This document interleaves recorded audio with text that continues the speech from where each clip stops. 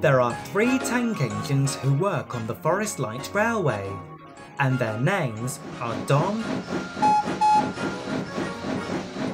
Pav, and Sadie. Every day of the year, the engines travel up and down the line giving rides to enthusiasts or delivering goods to local towns, come rain or shine.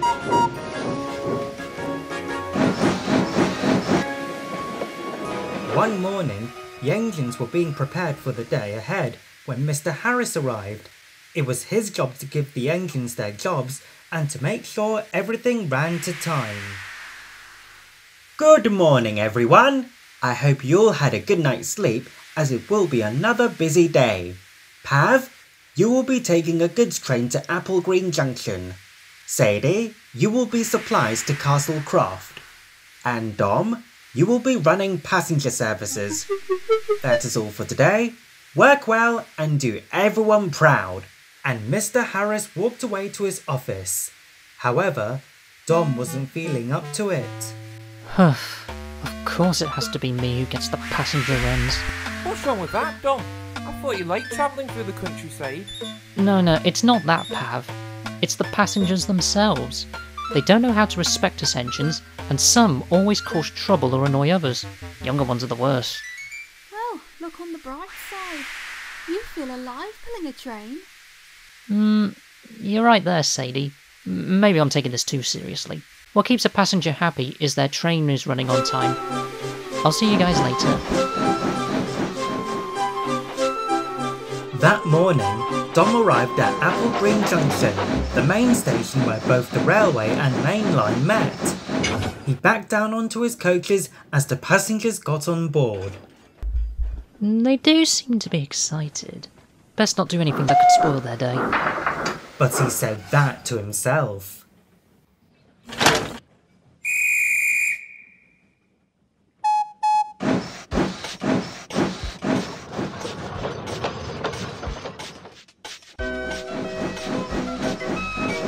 Dom was soon travelling through the countryside. He kept at a steady pace, the coaches followed along smoothly, and the sunny air couldn't help but brighten up his journey. Beautiful day it is. Sun's out, skies are blue. So far, no trouble from the passengers. I guess today will be a good day. But he had spoken too soon. As Dom was passing the sheds, he heard a banging noise coming from the coaches. What's that banging? Are one of the carriage's axles loose or something? Oh, wait a minute. It's not what I think, is it? The banging in question was younger children kicking the seats in one of the carriages. Their parents had told them to stop, but they kept on doing it. To them, it seemed like fun, but it was starting to annoy Dom, and he was beginning to lose patience. At the next station, Dom was refilling his tank when Pav stopped by on the opposite side with his trucks. Hey Dom, how's your day going? What do you think? I'll take that as it was to begin with but now became a bad one. Too right. If you want to know why, it was because some passengers were kicking their seats. I think I heard them laughing while doing it. Oh, come on now, Dom. They're just little ones. Yes, but they should listen to grown-ups and learn what's right and wrong. Ignoring them was definitely wrong. Well, there is one way of dealing with it. What's that? Tolerate it. Sorry I can't stay any longer. Must keep to time. I'll chat to you later, Dom. Later, as they continued along the line, Dom thought back at what Pav said. Pav does have a point. And I do see a lot of people putting up with problems like this. I guess I could do the same and— OW! What was that? Huh? Where did that come from? Oh, for goodness sake. Them again! Right, that does it! When I get to the next station, I'm so gonna give those little hooligans a piece of my mind! Dom was so busy thinking what he would say to the passengers that he didn't see the signal telling him to stop.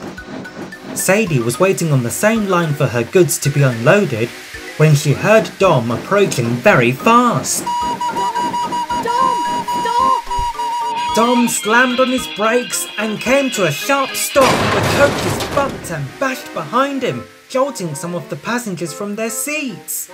But luckily, both Loco and Coaches stayed on the rails. Both Dom and Sadie were surprised and relieved that nobody was hurt. Dom, what were you thinking when you ran over the red signal? You could have derailed both of us if you hadn't stopped. I'm sorry, Sadie, but I was distracted by those passengers' irresponsibility. Kicked the seats, laughed so hard when one of them threw an empty can at me. How really stupid of them. Now do you see why I don't look forward to pulling passenger trains? Sadie now fully understood the reasons, as did the passengers. The ones that caused the trouble were given a talking to by the guard and apologised to Dom, in which he grudgingly accepted. Once everything was sorted, Dom set off again, but now he felt very silly for losing his temper. That evening in the shed, Mr. Harris spoke to Dom. "I understand the trouble you went through today, Dom, but you shouldn't have gotten upset with those passengers."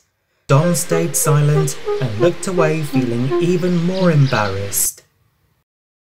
As troublesome some passengers can be, you have to remember that without them, our railway cannot make money and would have to close.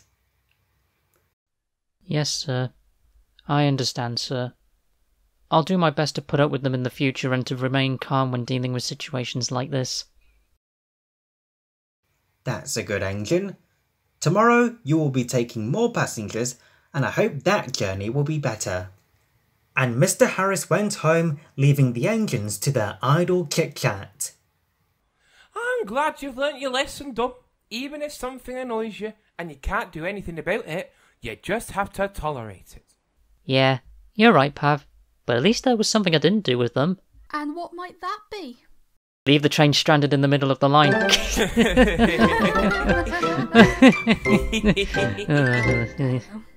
that's the laugh you want, okay, Dom.